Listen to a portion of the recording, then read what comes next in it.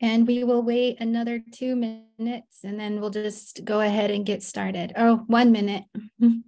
Sounds great.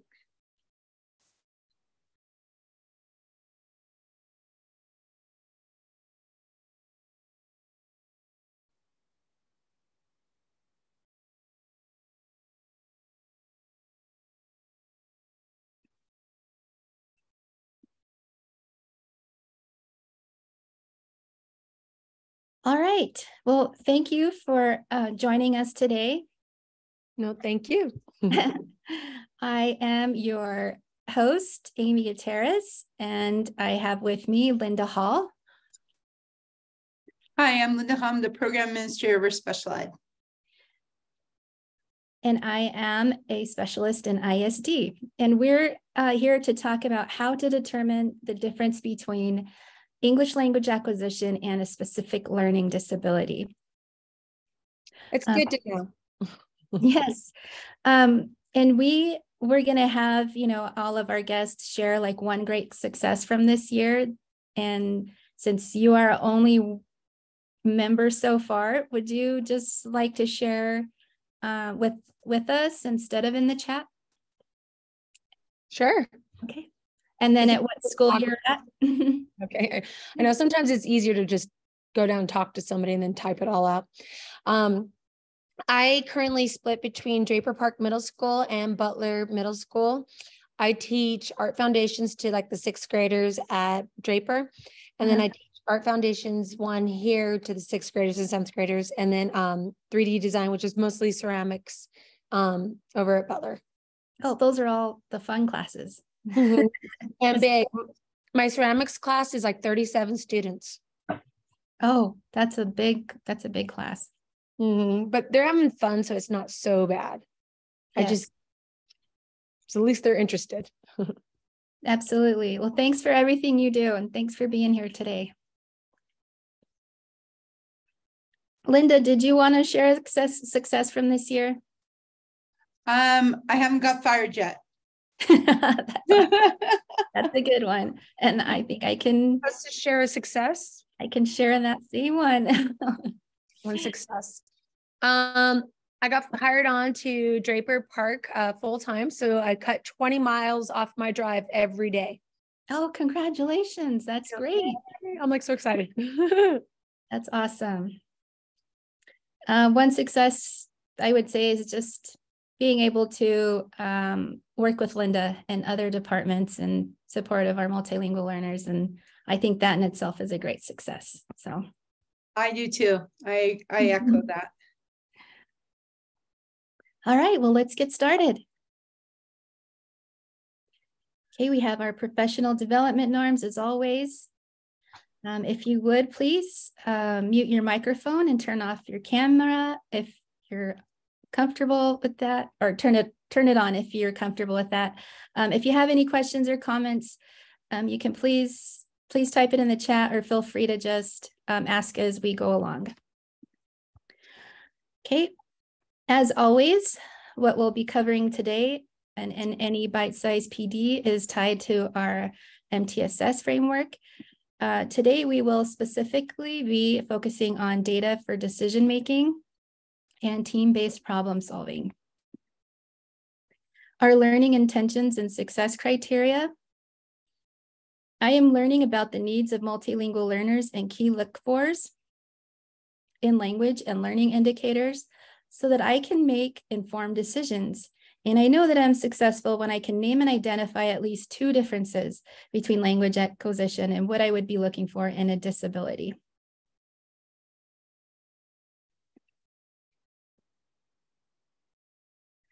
Okay, here's our agenda. We'll be covering, what are the needs of our multilingual learners and how to identify them.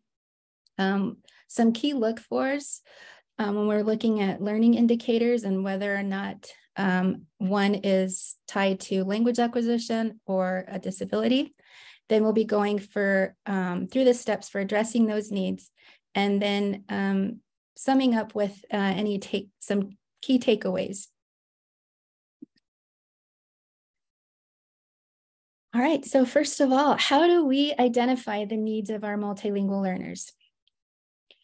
Well, and really there's 3 key things, and that's doing a thorough review of their background. And this is, getting to learn more about their educational experience, talking to their parents, and just seeing if they've attended all years through their schooling. And then how long they've been in the United States. Sometimes we get students who have already been in the country for a few years. When they come to us, it may seem like they still haven't acquired enough language to be able to communicate with us, but they have been in the United States for a substantial amount of time. And so it is important to look for those things. And then what is their current emotional or mental state? And a lot of this can be a hindrance on their learning in general. And this may be tied to them coming from like a war-ridden country, they're refugee students. They could also, just have come from a traumatic experience. They still haven't lowered that affective filter, anxiety that they feel, and learning a new culture and language, moving to a completely different country. So there are several factors to take into account that could be affecting their learning in the classroom. Linda, was there anything else you think that we should cover and take into account here? Also looking if they come from another country, and in that country were they on an IEP, did they have a disability identified in another country? So that would be something you would look at and ask parents too. And then if they have any documentation of that disability. Correct. And we may have some students who we consider SLIFE with students who have a limited or informal formal education, and they just may have, some years that they didn't attend school for whatever reason. And so then you want to ensure that you find all that out. And if you ever need support in communicating with parents or your students, you can reach out to federal and state programs, and they can provide interpreters for that. Okay, so what are some key look-fors when we're looking at language acquisition and a disability and those learning indicators? Okay, and we wanted to just start off with the science of reading, and this comes from the LETTERS program. And Linda, did you want to discuss this? Yeah, the Starbird's reading rope. This is a rope, and it's all about what is needed to be a skill reader. And how he describes is that it intertwines with each other with language comprehension, with word recognition. And if you have something broken in this rope, and if you're going to look at a student and say, for example, they have no background knowledge, what are you going to do to build that background knowledge to help that student to become a skilled reader? So really identify those strands and look at what interventions are needed to be put in place to help that student gain those skills. And sometimes when you're looking at a student with a disability, they might have multi pieces of the strand missing, and they have other factors that go along with it. So this is really dissecting what the student needs and having a plan to move forward. Thank you, Linda. And are we ready to move on to the next slide? Yes. Okay. Unless you have any questions about that. Okay. All right, so these are the key language differences that we are going to be looking at, and Linda mentioned some of them. And this is another resource that we are using, and it comes from the California Department of Education, and it's a practitioner's guide for educating English learners with disabilities. And in this resource, they document, like the key differences in listening comprehension, speaking, phonemic awareness, reading, reading comprehension and vocabulary, writing, spelling, mathematics, handwriting, and behavior. And I've highlighted those components or indicators that we're going to be going over in our session today. All right, so with listening comprehension, what if a student does not respond to verbal directions? Okay, and here are our key indicators for this learning component. With second language acquisition, students will lack understanding of vocabulary in English, but they may demonstrate understanding in their home language, or they may be able to demonstrate their understanding within a physical response or other type of response. And it, on average, takes someone to acquire a language anywhere from 5 to 7 years, and they may undergo like a silent period of even up to 2 years. So it could just be that the student is still acquiring the English language. But how do we distinguish that between a learning disability? So a possible specific learning disability is students constantly demonstrates confusion when you're giving verbal directions in their home language and in English. So constantly the student is not understanding what you are asking them to do. And you've tried visual clues, you've tried giving it to them in their home language, you've tried English, and you have demonstrated that you have tried all these steps to help that student to understand. One thing you would do to rule out is you would do a hearing screening. Is there a possibility? Because some students have not been in school, like we said before, for maybe several years or a period of time, or have come from like a war zone. Is there a hearing loss that we need to roll out? We need to look at, is there any kind of physical impairment why the student isn't being able to follow through with these verbal directions? And then we might look at a processing deficit. Does that student has problems processing information? So those are things that we would constantly be looking at, and with all the RTI things put in place for the student. Yes, thank you. Okay. All right, speaking in oral fluency. What if the student does not orally respond to question or does not speak much? Well, with our English learners, this is going to take some time. The student could still be developing their expressive language skills, and they will most likely comprehend a lot more than they can communicate at the very beginning. And so it's very important to provide certain, some scaffolds in there, some sentence frames, or give them plenty of opportunity in the classroom to practice their language and to help them build confidence. So again, and with this one, a possible specific learning disability is when the student speaks little in the home language and in English. And students may have hearing impairment, processing difficulties, pronunciation. There's a lot of things that this student could be having problems with, articulation. Again, you would always consult with the speech and language pathologist in your building. You could say, I have this student, I would just like you to come in and observe, give me some feedback.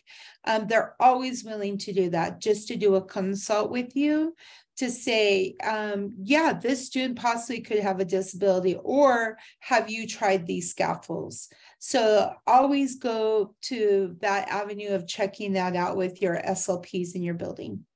Okay, because I have a student, he there's like no English, because I taught in California, and I remember having a lot of English language learners come in, and an old school English language learner, right? Yeah. And you'd always buddy them up with my Spanish speakers, if there was Spanish. And then, so I don't have a lot of Spanish speakers in this class. So I've been doing, Google Translate, I speak into it, and then I'm like, okay, this is what I want you to do. So he's reading it. So I'm like, okay, so he's got comprehension. He understands his academic language, or most of it at least, and he'll type into it. So when I have him talk back to me, he won't talk into it. He types in, and he's really soft spoken. Do you think it's just because of his confidence level? It could be. Mm-hmm. I do think it could be.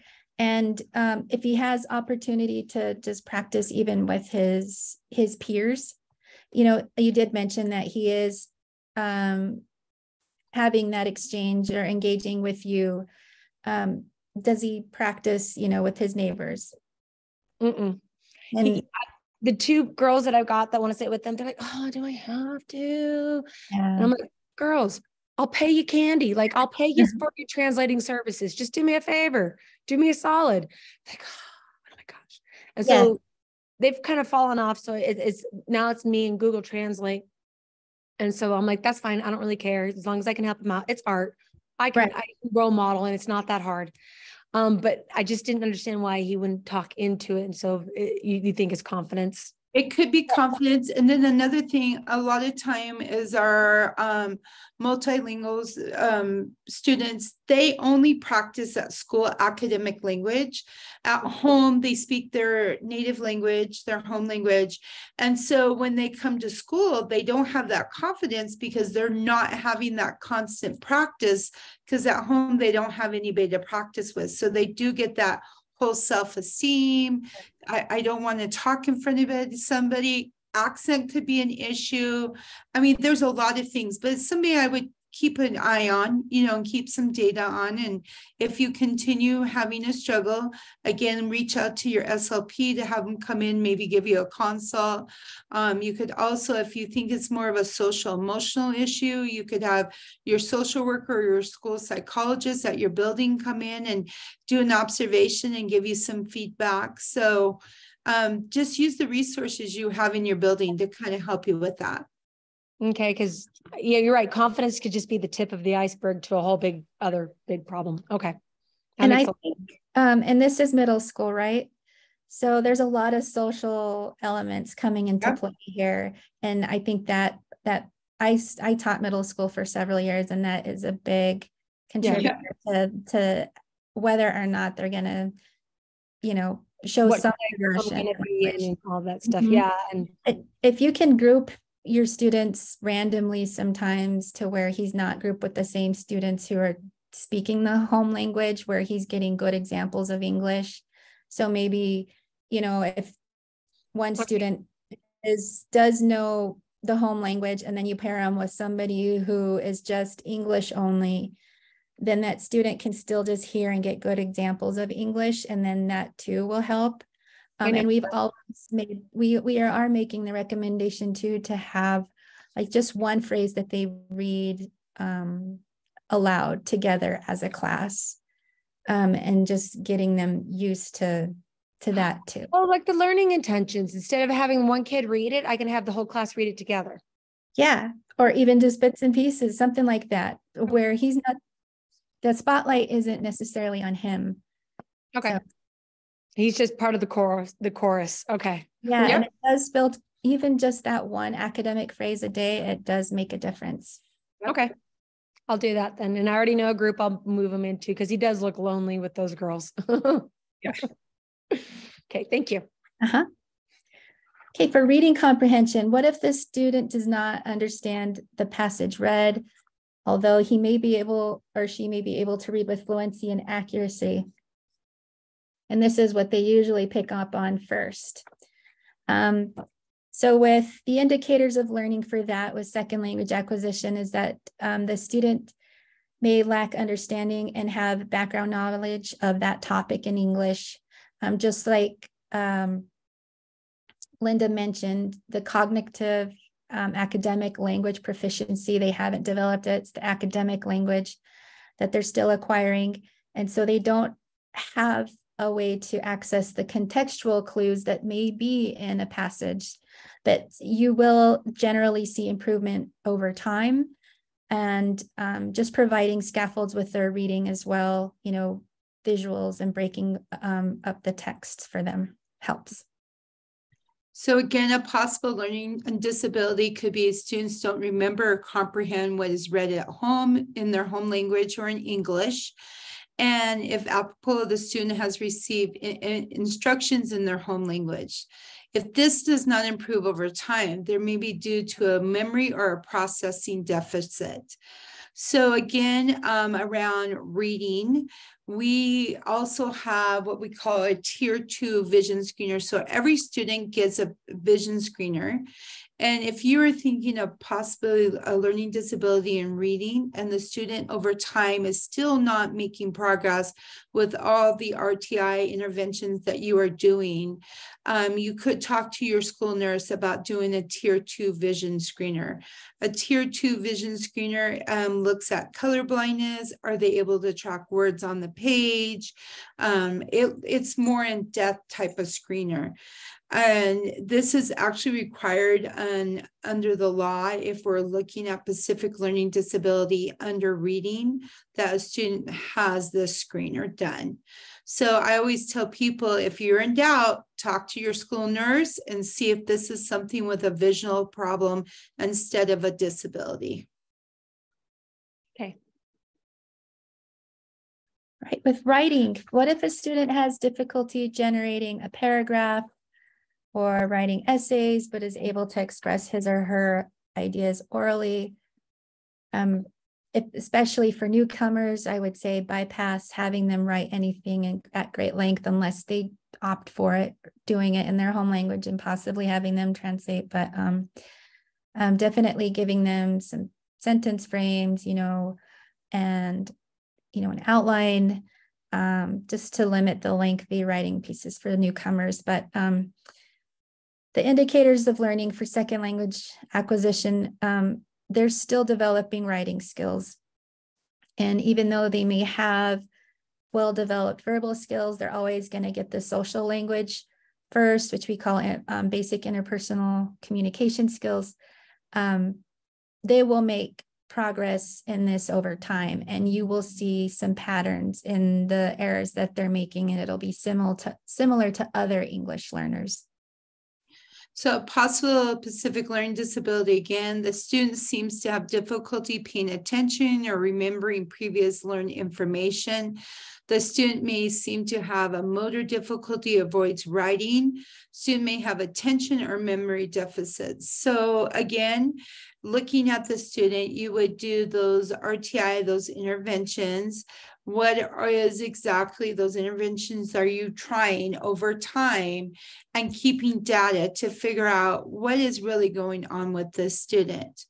Is it really a disability? Is it because of they've never learned and developed those writing skills? Those are all great questions. Attention, having attention or memory deficits.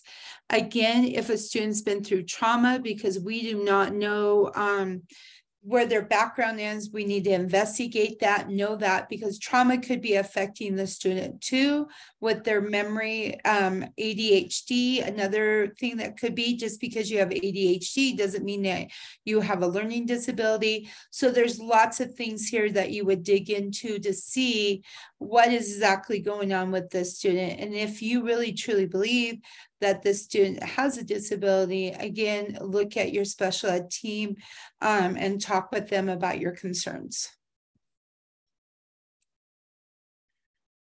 Okay.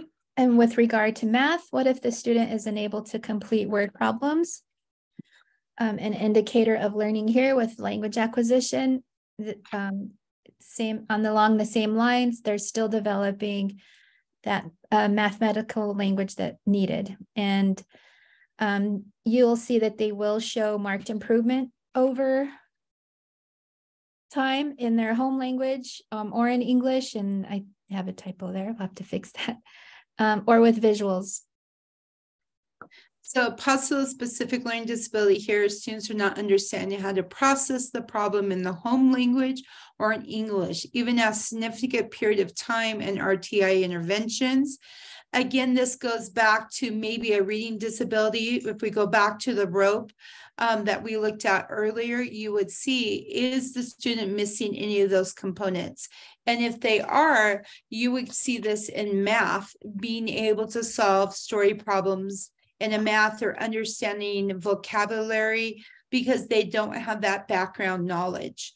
So you need to really spend time getting those interventions in place, those maybe some accommodations in place. Maybe you'd look at, okay, I'm going to modify this assignment, see if the student maybe do a one-step story problem and be able to comprehend that. That would be an intervention. And then moving on to can they do a two-step story problem? So you're always collecting that data. You're always trying new interventions over a significant period of time to see if they respond to those interventions. Okay, and with behavior, what if the student appears inattentive or is easily distracted? And those indicators of learning with that, for second language acquisition, it just may be that they don't understand instructions in English because they haven't developed that language proficiency yet. And I always think of an example a colleague shared with me, after several concerns coming up from a teacher that a student, had some behaviors and wasn't following directions after, a great length of time, when she had gone in to observe, realizing that the student's name wasn't being pronounced correctly. And so then this was the cause of that behavior. So once it was corrected, the student did start to engage more in class and follow directions. And then a possible specific learning disability is students inattentive across environments when the language is comprehensible, maybe have an attention deficit. So again, looking at the student, does the student have a medical diagnosis of ADHD? How is this behavior impeding their learning? Would a 504 plan help the student with accommodations like breaks during the day, sitting in the front of the classroom, repeating directions? And could this student possibly have a disability? Just because you have a medical diagnosis of ADHD doesn't make you have a disability. You have to show how it impedes your learning and your academic progress.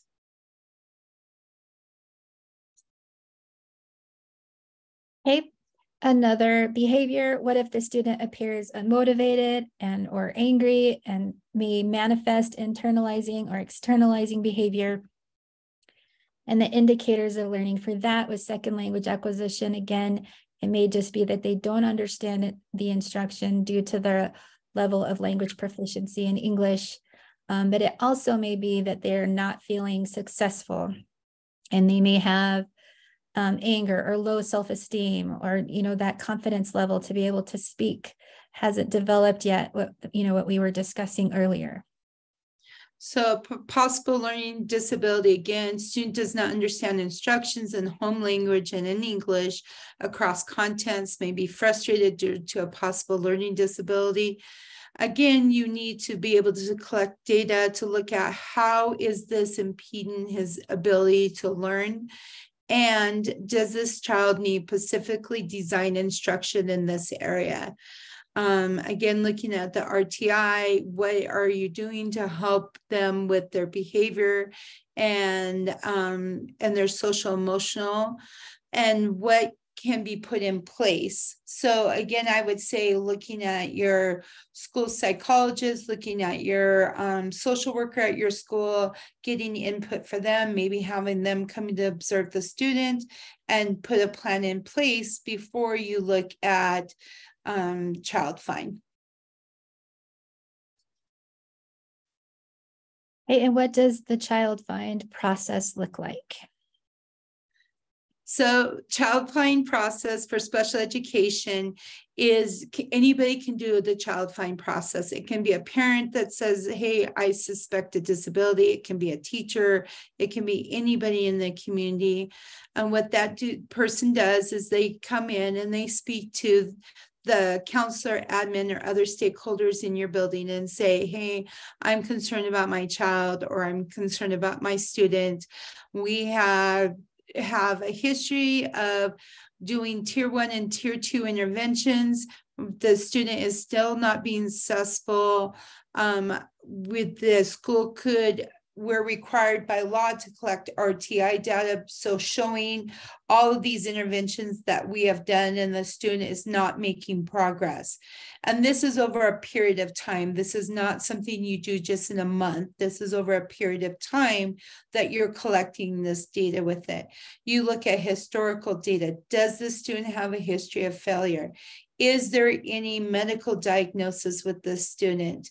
Is there any trauma that the student has endured and it's affecting their ability to learn or their behaviors? Once the team meets, your PLC, your department meetings, SIT team, etc., whoever those stakeholders are, then you can make that decision if you're going to move forward based on all the data to do start the special education testing. Or you might say, no, we don't have enough data yet. Or you might say, we want to try another type of intervention. So that's where it starts in the child find process. And you respond, letting the families know we're going to move forward with special ed testing or we're not. Once you've decided if you're going to move forward, then you're going to decide as a team, what testing are we going to need to be able to, I call it dissecting. I hate that word, but trying to figure out what does the student need and where are they? So most of the time we'll do cognitive testing, we'll do parent interviews, we'll do student interviews, we will do academic testing, we will talk to teachers, we'll collect the RTI data, we do social emotional, we do adaptive, we might do motor, we might do that vision 2 screener. I mean, there's a lot of things that we might look at. This is a kind of child find. Once you get the permission to test, we have 45 school days to complete the testing. So that can draw out a little bit, and it can be frustrating for staff who doesn't understand that. It's not something that happens overnight because, as we know, testing takes a while. We also work with the ML department, and they look at everything with the student too. Does the student get tested in their native language, or do they get tested in English? So we get that feedback from them too. And so it's a complicated situation, but we really try to really figure out what does the student need and be able to move forward with that. Do you have any questions over child find? It's really quick. No, I was just going to say, I know you guys work hard and I know you guys are trying. I recognize it. You're doing good. Thank you. Make sure that Apostle referral, consult with your instructional coaches and the ISD specialists. Refer to your student support team, meet with the parents again with an interpreter and begin the child find process if that's something you want to do. Consult with, we have teacher specialists here in our special ed department. Consult with them, your department chairs, your administration that's over special education if you have a concern for a student. So there's lots of people, your school psychologist, social worker. There's a lot of people there at your school that you can consult with that can help you through this process. Okay, so some key takeaways from our time together. And Linda, did you want to go over those? Yeah, always work with your team and your key stakeholders and develop a plan of support. Make sure you're gathering and analyzing the data all the time. And then if you do need help from the special ed department in our middle school and high schools, it's Bethany Baker and Melanie Johnson. They're our high school people. Kat Nelson, we didn't put her name here, and Allison Roner is our middle school team. But you can always call the special ed department, call myself. I can help direct you in the right way. I get calls all the time. I'm happy to help teachers, general ed teachers, special ed teachers, parents, whoever I need to help point them in the right direction. And really too, just making sure to identify their student needs and providing those supports and scaffolds, you know, first before initiating the process. Correct. These are the resources that we used today. You're welcome to take a look at them. They're linked into the slides. And that is it. Thank you. Thank you for attending. Do you have any questions for us before we leave? No, just thank you so much. It was very good. Really, really, really good. The one about my student, I had a feeling it was confidence, and I didn't even think about regrouping him, and I'm definitely going to regroup him because he does look so sad and lonely. And I'm gonna as a group of kids, I think he'd be happy. And even if he's not like totally interacting back and forth, he can at least start picking up the language from the kids. All right. Right. Yeah. Well, thank you so much. Yeah, thank you so much for being with us today, and spread the word that this is going to be available. We recorded it, so it'll be available on Canvas. That place that we go. Yes. That's right. It's a long day. I'm ready. I know. Me too. Have a great day. Thank you so much. Canyon's you. Canyon's you. It's on Canyon's you. Thank you. Bye. Bye-bye. Thank you.